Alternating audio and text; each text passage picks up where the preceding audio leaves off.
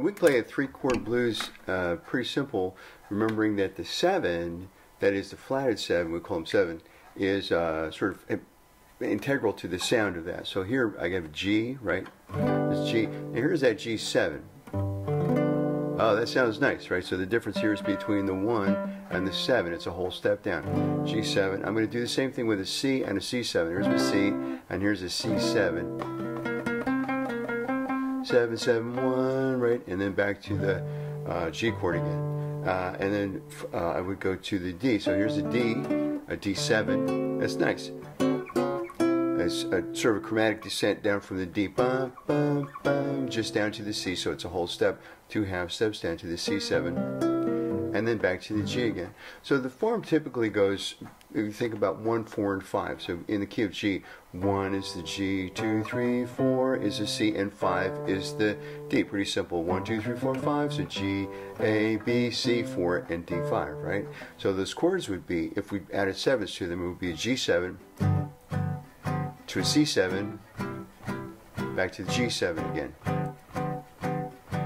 Now C7, C7, and back to G7 again. Now D7, back to C7, and G7 again. Now you can use the D7 as a turnaround, but we don't need that for right now.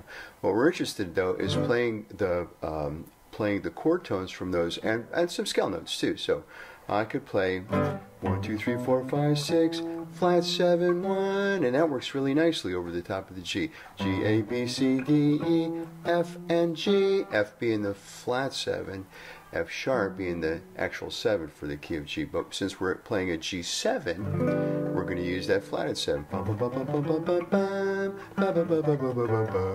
Nice, it sounds pretty, right?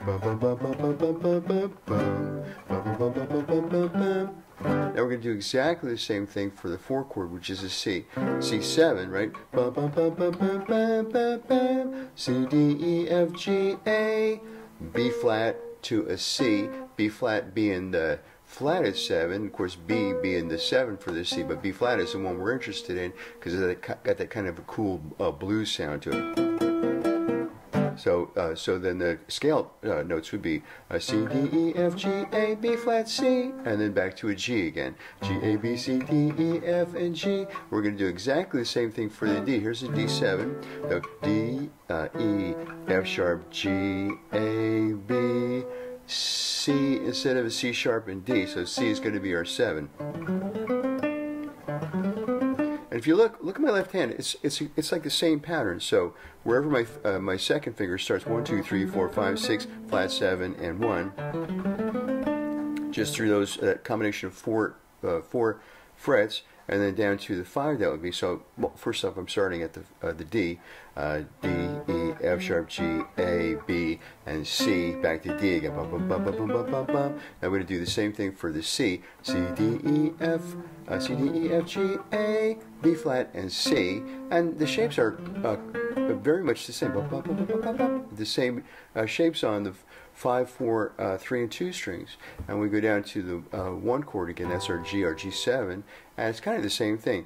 G, A, B, C, D, E, F, and G, because F is the 7 for the G, while flat 7 for the G, while F sharp is the actual 7 for the G, and here's the root, bum, bum, bum, like so. Bum, bum, bum, bum, bum, bum, bum, bum, bum. Bum, bum, bum, bum, bum, bum, bum, bum, bum. Bum, bum, bum, bum, bum, bum, bum, bum, bum.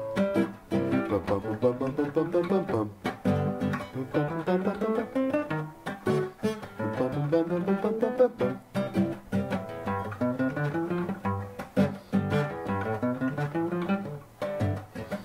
So have some fun with that. That's just 1, 4, and 5 starting in G. That's G7, C7, and D7, and it's a great. This is what you might call 12 bar blues here because of the way that the pattern goes.